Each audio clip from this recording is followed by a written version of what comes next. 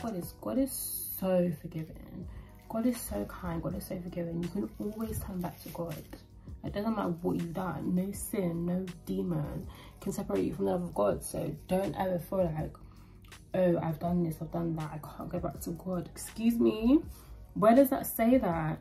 Like, you can always go back to God. God loves all of us. It doesn't matter what you do. You can lie like 562 times a day, and you can swear, and you can beat people up. But as soon as you say, Lord, you know what, I don't want to do this anymore. Like, I repent of what I've done. Lord, forgive me. God is going to forgive you. It's literally that simple. God literally just wants everyone to be like, cool, I've done this, I've done this, I've done this.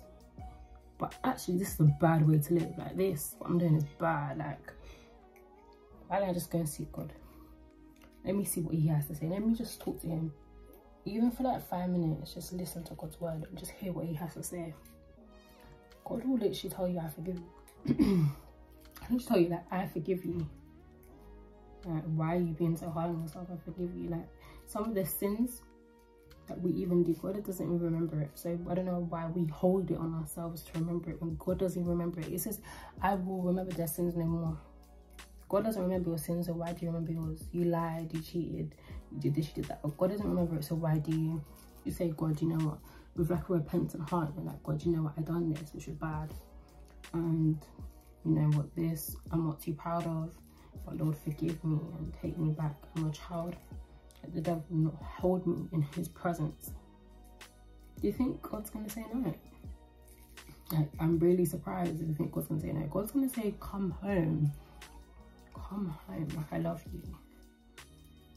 Literally, come home. Like, come home. Let's do this journey together. And I feel like the best thing you can do in life is give your all to God, because God loves you. And I think that's what I say. Jesus loves you. No matter what you do or anything, Jesus loves you. And don't ever forget that. And I feel like remembering that is such a big thing in this society. Like, Jesus loves you.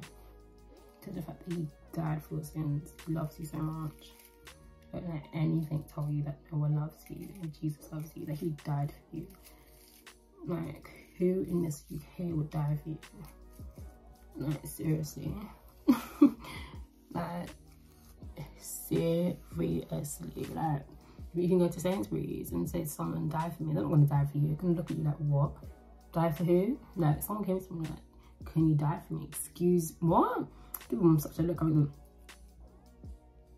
no, actually, I'll just do this. Die for you? Who are you? I don't even know you. I mean, God, Jesus didn't even look us in the eye. He still said we're worth dying for.